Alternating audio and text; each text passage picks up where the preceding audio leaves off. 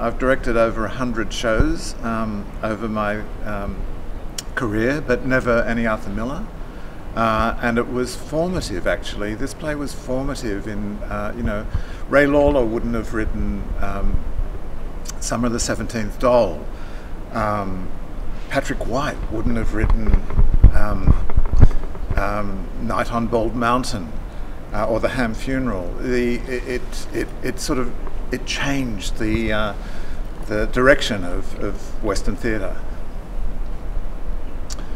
It's also an incredible time, I think, to be doing it. This is a play from the middle of what's known as the American century, the 20th century, where America was sitting on this extraordinary power that it had, and American salesmanship was something that Miller was kind of seeing around him. His own father had been bankrupted, had been a businessman. He was he employed 800 people at one stage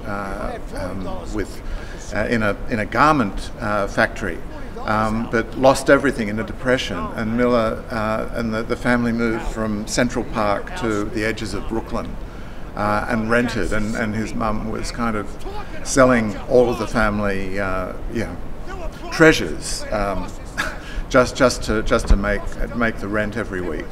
They had nothing, and Miller saw what the great kind of lies of ambition, of if you sell, like, and these lies are in this play. If you know, it doesn't matter what you say; it's how you say it. There are moments in this play where Willie is like, reminds you of Donald Trump, with this empty. With everything kind of built on a kind of false confidence and the art of the deal, and we now see America in this catastrophic moment where the country is divided against itself, and the heart of this idea, I think, is germinating in this play, absolutely in this play.